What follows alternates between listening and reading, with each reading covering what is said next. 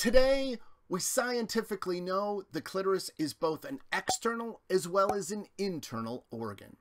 And without controversy, scientists agree the clitoris is composed of at least 5 parts. These 5 parts include the prepuce, which partially covers the glans clitoris, the glans clitoris, also called the head of the clitoris, and the body of the clitoris, which transitions from the glans clitoris. Each of these first 3 parts of the clitoris are external, although this varies from one female to the next. For example, some females, either only the prepuce or only the glans, are visible parts of the clitoris to the naked eye. The remaining 2 parts of the clitoris are internal. The body of the clitoris transitions into the angle of the clitoris, and the angle of the clitoris transitions into the root of the clitoris. Note, there is a single body of the clitoris, and this transitions into 2 angles and 2 roots of the clitoris that surround the vagina.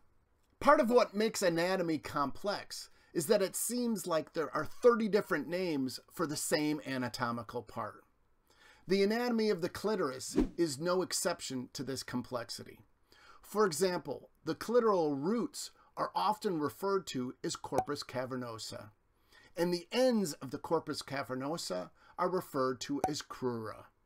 And although debatable as being a part of the clitoris, several anatomists include the clitoral bulbs, also referred to as the vestibular bulbs, as being the 6th part of the clitoris.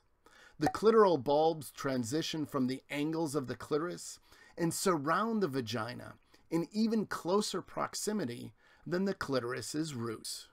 One more thing needs to be said about the clitoris's anatomy and function. Today we know the clitoris is a normal part of a woman's anatomy, with pleasure being its normal physiological function. Repeat.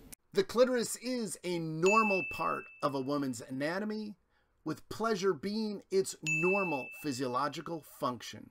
Repeat. The clitoris is a normal part of a woman's anatomy, with pleasure being its normal physiological function.